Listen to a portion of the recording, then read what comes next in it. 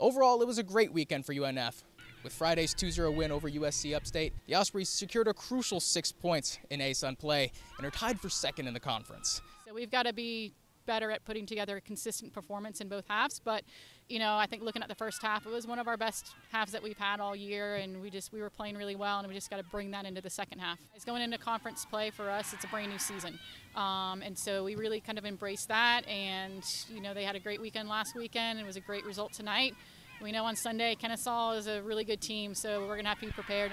Goalkeeper Megan Dorsey went down in the second minute. Victoria Eckley came in for the 80-minute stalemate of what was a scoreless game.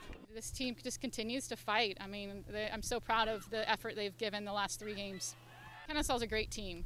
We knew coming in that they were going to be difficult, and to get a result against them is huge for this group. Hannah Parado found the net in the 81st minute to seal a win for the Ospreys. So I told them, enjoy the moment now, but again, when we get out here on Tuesday, it's back to work. Next week, they travel to Stetson. For North Florida Sports Zone, I'm Brandon Thigpen.